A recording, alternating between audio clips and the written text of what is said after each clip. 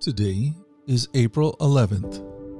My name is Hunter, and we are on a journey into the loving heart of God. We meet here each day on this podcast to read from the Revised Common Lectionary, to reflect, and to pray. We start today in Psalm chapter 4. Then we go to Daniel 10, verses 2 through 19, and we'll finish in 1 John chapter 2, verses 26 through 28. This is the word of the Lord. Psalm 4. For the choir director, a psalm of David, to be accompanied by stringed instruments. Answer me when I call to you, O God who declares me innocent. Free me from my troubles. Have mercy on me and hear my prayer. How long will you people ruin my reputation? How long will you make groundless accusations? How long will you continue your lies? You can be sure of this. The Lord set apart the godly for himself. The Lord will answer when I call to him. Don't sin by letting anger control you. Think about it overnight and remain silent. Offer sacrifices in the right spirit and trust the Lord. Many people say, "Who will show us better times?" Let your face smile on us, Lord. You have given me greater joy than those who have abundant harvests of grain and new wine. In peace I will lie down and sleep, for you alone, O Lord, will keep me safe. Daniel 10, 2 through 19. When this vision came to me, I, Daniel, had been in mourning for 3 whole weeks. All that time I had eaten no rich food, no meat or wine crossed my lips, and I used no fragrant lotions until those 3 weeks had passed. On April 23rd, as I was standing on the bank of the great Tigris River, I looked up and saw a man dressed in linen clothing, with a belt of pure gold around his waist. His body looked like a precious gem. His face flashed like lightning, and his eyes flamed like torches. His arms and feet shone like polished bronze, and his voice roared like a vast multitude of people. Only I, Daniel, saw this vision. The men with me saw nothing, but they were suddenly terrified and ran away to hide. So I was left there all alone to see this amazing vision. My strength left me, my face grew deathly pale, and I felt very weak. Then I heard the man speak, and when I heard the sound of his voice, I fainted and lay there with my face to the ground. Just then a hand touched me and lifted me up, still trembling, to my hands and knees. The man said to me, "Daniel, you are very precious to God, so listen carefully to what I have to say to you. Stand up, for I have been sent to you." When he said this to me, I stood up, still trembling. Then he said, "Don't be afraid, Daniel. Since the first day you began to pray for understanding and to humble yourself before your God, your request has been heard and seen. I have come to answer your prayer. But for 21 days, the spirit prince of the kingdom of Persia blocked my way. Then Michael, one of the archangels, came to help me, and I left him there with the spirit prince of the kingdom of Persia. Now I am here to explain what will happen to your people in the future, for this vision concerns a time yet to come." While he was still speaking to me, I looked down at the ground, unable to say a word. Then the one who looked like a man touched my lips, and I opened my mouth and began to speak. I said to the one standing in front of me, "I am filled with anguish because of the vision I have seen, my Lord, and I'm very weak. How can someone like me, your servant, talk to you, my Lord? My strength is gone, and I can hardly breathe." Then the one who looked like a man touched me again, and I felt my strength returning. "Don't be afraid," he said, "for you are very precious to God. Peace, be encouraged, be strong." As he spoke these words to me, I suddenly felt stronger, and I said to him, "Please speak to me, my Lord, for you have strengthened me." 1 John 2, 26 through 28. I am writing these things to warn you about those who want to lead you astray. But you have received the Holy Spirit, and He lives within you.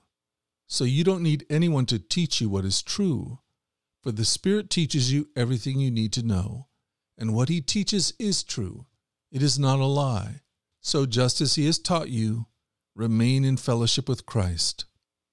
And now, dear children, remain in fellowship with Christ, so that when He returns, you will be full of courage and not shrink back from Him in shame. Hear what the Spirit is saying to the people of God. Amen. And now let us take some time for silent prayer and reflection.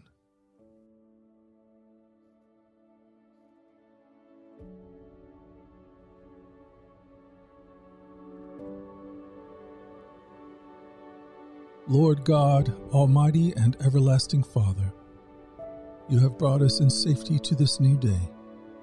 Preserve us with your mighty power, that we might not fall into sin or be overcome by adversity. And in all we do, direct us to the fulfilling of your purpose, through Jesus Christ our Lord. Amen. O God, you have made of one blood all the peoples of the earth, and sent your blessed Son to preach peace to those who are far and those who are near. Grant that people everywhere may seek after you and find you. Bring the nations into your fold, pour out your Spirit on all flesh, and hasten the coming of your kingdom. Through Jesus Christ our Lord. Amen.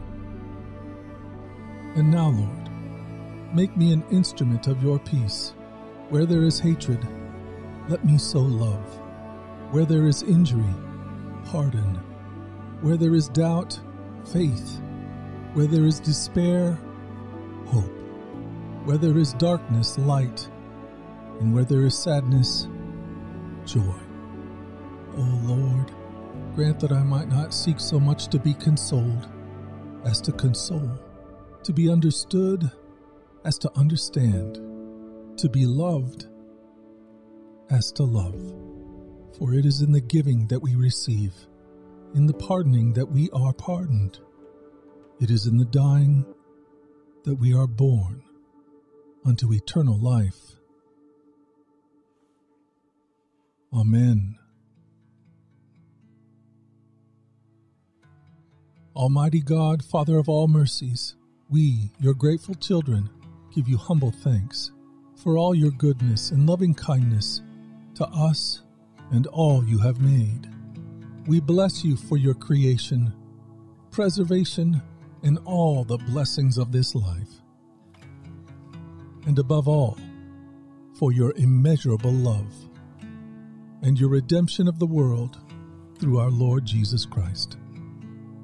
For the means of grace and the hope of glory. Lord, we pray, give us such an awareness of your mercies, that with truly thankful hearts, we may show forth your praise, not only with our lips, but with our lives, by the giving up of ourselves for your service, and by walking before you in holiness and righteousness all our days. Through Jesus Christ our Lord, to whom with you and the Holy Spirit be honor and glory throughout all ages. Amen. And now, as our Lord has taught us, we are bold to pray. Our Father, who art in heaven, hallowed be thy name. Thy kingdom come, thy will be done, on earth as it is in heaven. Give us this day our daily bread, and forgive us our trespasses, as we forgive those who trespass against us. And lead us not into temptation, but deliver us from evil. For thine is the kingdom, and the power, and the glory forever and ever. Amen. Thank you for spending another day with us at the Daily Lectionary podcast. Let me also invite you to join us at our flagship podcast, the Daily Radio Bible, where we read through the entire Bible over the course of a year. But more than that, what we desire most is to see and be transformed by the God who is love. Find out more at dailyradiobible.com or wherever you get your podcasts. Now let's go forward in God's joy. Let His joy be your strength. And let us always remember this, that you are loved.